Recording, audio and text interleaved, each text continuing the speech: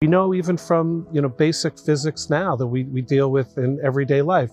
Whenever you get directions with GPS, you have GPS satellites. So satellites are in space, and they're not really that far, relatively speaking, in space, but they are high enough so that the difference in the gravitational pull from the Earth being less than we are on Earth with regard to the satellites, it pulls on them less and thereby affects time. And it may be small because the distance isn't that great, but it's sufficient enough that our scientists and engineers have to account for the difference in the gravitational field so that our GPS coordinates work, so that we get to where we're supposed to go, and that time is kept properly, and that has to be adjusted. So we're making those adjustments now, and we may not realize that that's a monumental feat that's going on, but it's something that we are